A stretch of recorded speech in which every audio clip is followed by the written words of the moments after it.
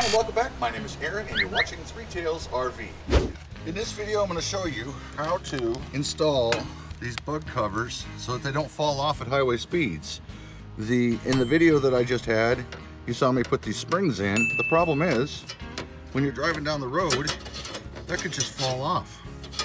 And then it'll be laying on the side of the road, and then you gotta buy a new one. So today, we're gonna take these springs, and we're gonna throw them away. And I'm gonna show you how to install these bug covers the simple and easy way so that they won't come off.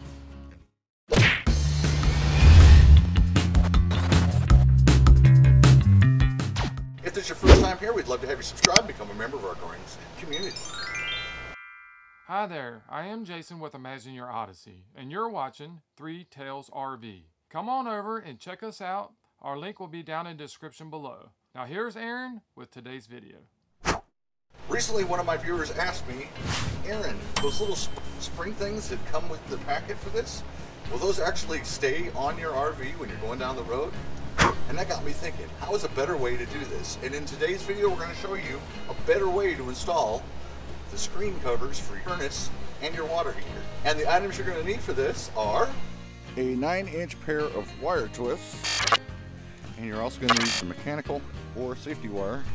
We'll have affiliate links for those items in the description below. Alright, so we're just going to run one through, we're going to run a 6-inch piece of wire through this top notch. Do like a J, pull it through. Put a couple twists in it to kind of lock it into place. And then we're going to do one on each side of this bracket. So let me finish that up and I'll get right back to you.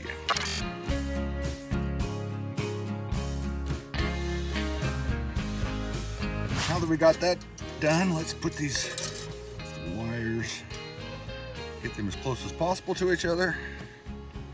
So next we're going to put this over that, run the wire right into the wire mesh here.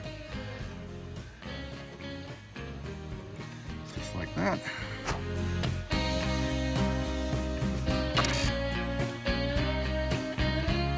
We'll just put a twist in it, pull them back together. We're going to take the safety wire. We're going to take it right here at the end. I'm going to put pressure on that, lock it into place like so. We're going to turn this knob to make sure that it's set. And we're just going to spin the safety wire just like this.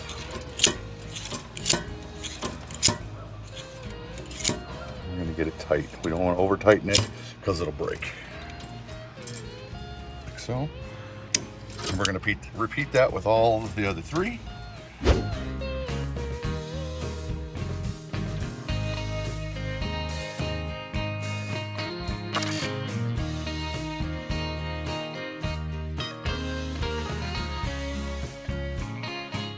And there you go.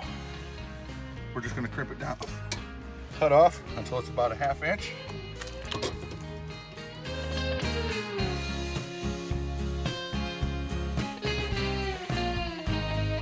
Space next to it.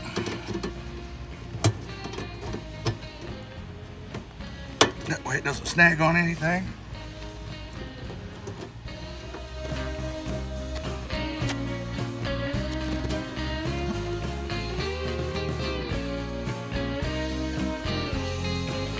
I said before, you could pull on it and it would come off.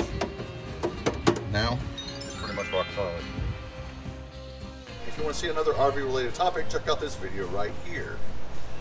Until next time, remember, live simple, live free, and enjoy the ride. And we'll see you on our next video.